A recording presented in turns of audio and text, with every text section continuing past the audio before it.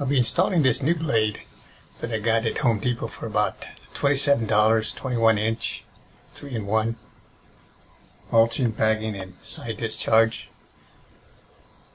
And here I'm just checking the balance on it. It's new.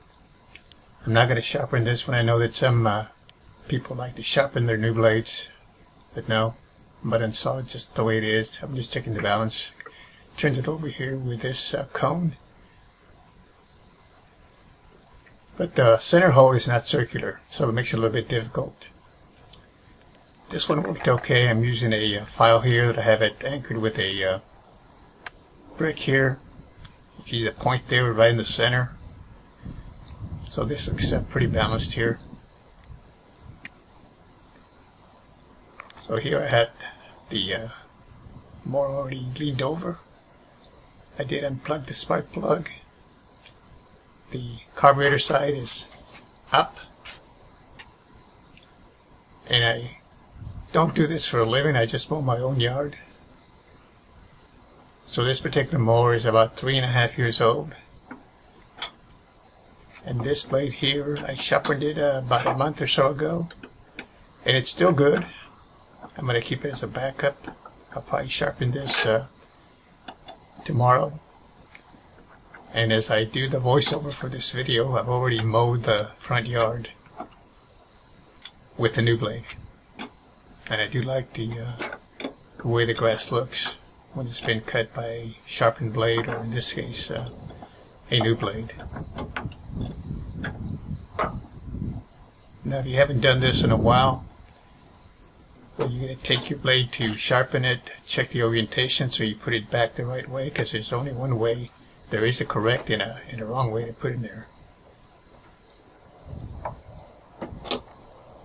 Now this blade will rotate counterclockwise.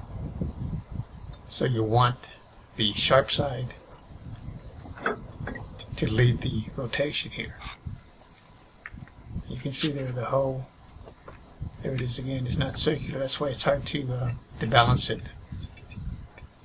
But with that point of the file and the brick, it worked fine for me.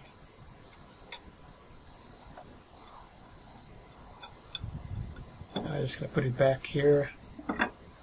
Make sure that this thing is anchored correctly with the grooves there.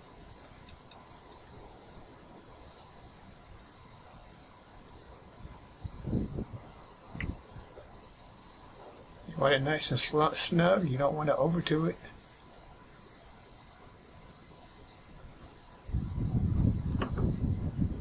And I took my glove off because it was easier to hand screw it back. Now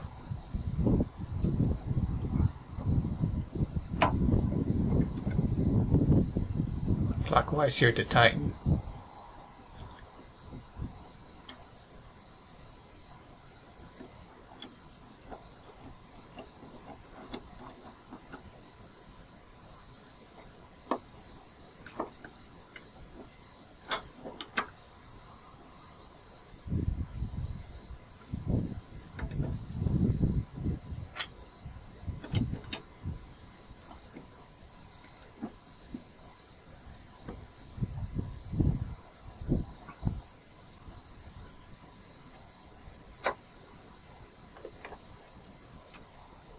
And just put the plug back in, spark plug, and we're ready to go. And just a reminder here again that the blade rotates, that's what I'm doing here, rotates counterclockwise, so make sure the sharp side of the blade leads the rotation.